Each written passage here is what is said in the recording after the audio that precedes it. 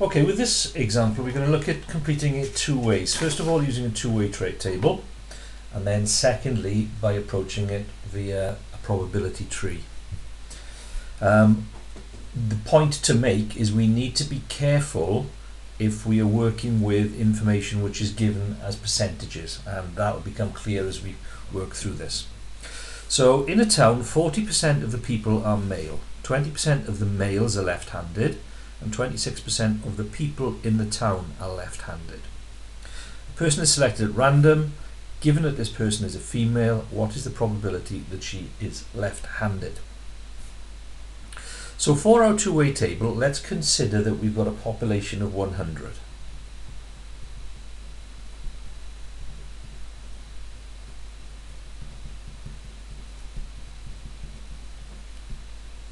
And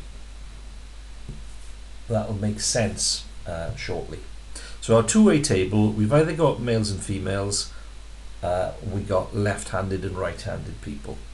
So for our two-way table, if I go male, female this way, left, right this way, it doesn't matter which way you do it.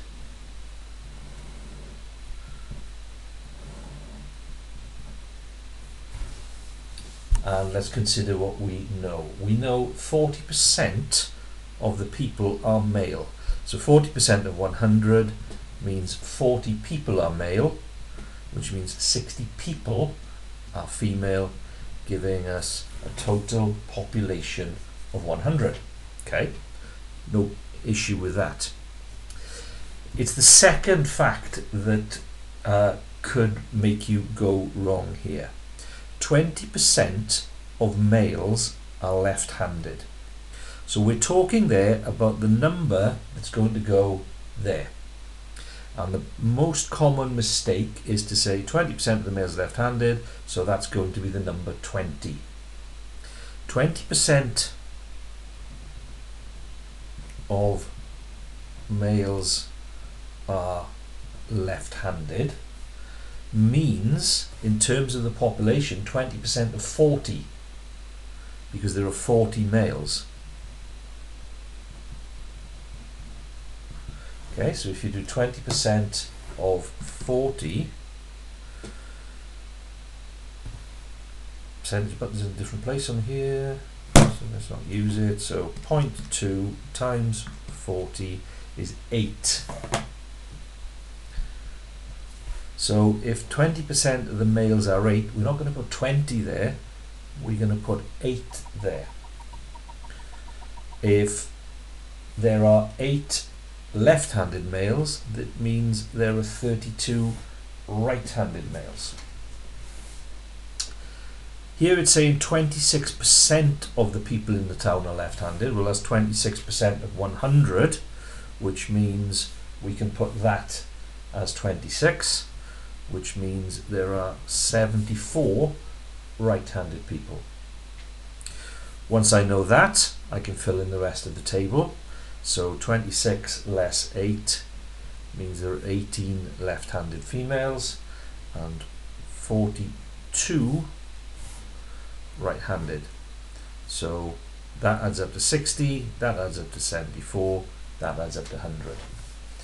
So it's really important that you're mindful that bit there is the key to locking or unlocking the correct figures in the two-way table.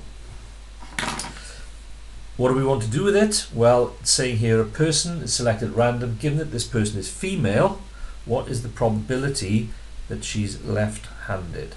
So we want probability left-handed given female. So if she's given female, it's going to be this row out of 60. Left-handed is that person there. Left-handed female, given that she's a female, will be 18 out of 60. And 18 out of 60 is 0.3, 3/10.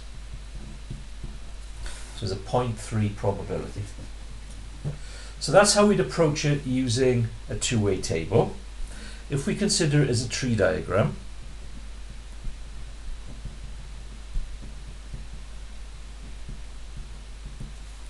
So we'd start off male,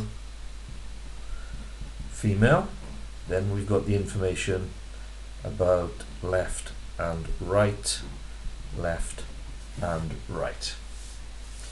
So we know 40% of the people are male, so we've got a 0.4 probability of selecting a male, which means we've got a 0.6 probability of selecting a female.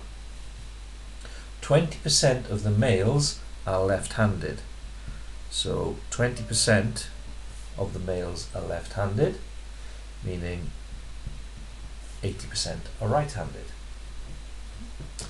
Now we know that the probability of you selecting left-handed is 0.26, and we want to find out this. We want to find out the probability of left-handed given female, and if we call that X, that's what we don't know, but we do know that the probability of left-handed equals 0.26. That's the bit that's given there. 26 of the people in the town are left-handed. So using the tree, we know that the probability of left-handed is going to either be probability male and left-handed, takes us along that route, or the probability female and left-handed, which is that route. 0.26, male and left-handed, 0.4 times 0.2, plus 0.6 times X. So we're forming an equation here where the only thing we don't know is X. 0.26, 0.08, 0.6x. So to find X, take that over and divide by 0.6. So 0.26 minus 0.08 divided by 0.6, 0.3.